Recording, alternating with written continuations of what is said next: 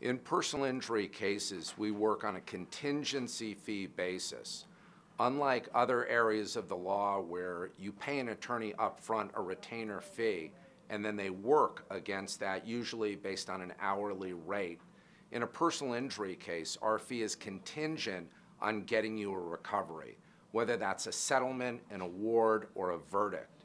If there's no recovery, then there's no fee. So we have an interest in your case. Typically, contingency fees are standardized. There's no regulation, but they're usually 1/3 of whatever the total recovery is. The fee usually goes up if the case needs to be litigated or go to trial.